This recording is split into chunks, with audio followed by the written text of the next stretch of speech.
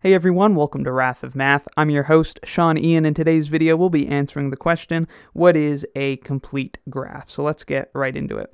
For starters, let's plop down a vertex here, and suppose this is our graph. Then this is a complete graph. A complete graph is a graph in which every distinct pair of vertices is joined by an edge. And here, there isn't a pair of distinct vertices not joined by an edge. It means that a graph is complete if wherever there can be an edge, there is an edge. And we can see that in this graph, there is no possible edge that could exist because there's only one vertex. Thus, it's a complete graph. But let's make it a little more interesting and throw down another vertex. And we'll throw down this blue edge here, joining the two vertices.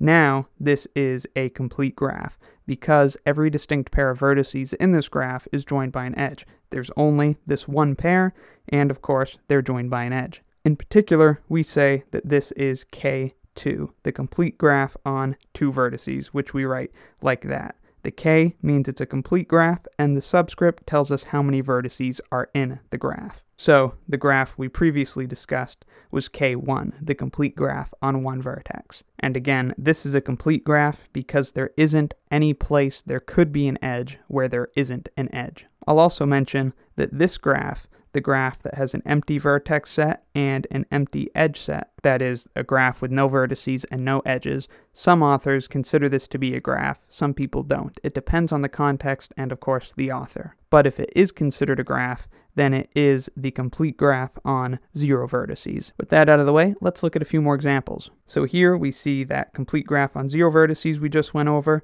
the complete graph on 1 vertex, the complete graph on 2 vertices, and of course the complete graph on 3 vertices.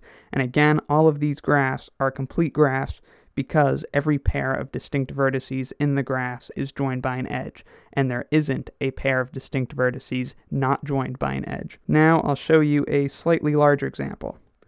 Which complete graph is this? Well, we see there are 6 vertices, so this is K6, the complete graph on 6 vertices. It is complete because every pair of distinct vertices is joined by an edge. You can look at some of them. Those 2 vertices are joined by an edge. Look at these 2 vertices. They're joined by this edge here. Every pair of distinct vertices is joined by an edge. Thus, it's the complete graph on 6 vertices. That's really all there is to it, but I'll mention one more thing before we go.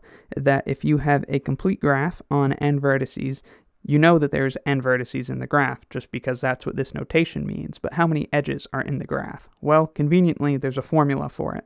So for the complete graph Kn, there are n multiplied by n minus 1 divided by 2 edges. This happens to be the formula for the n minus 1th triangular number, and it's also the formula for the sum of the first n minus 1 natural numbers.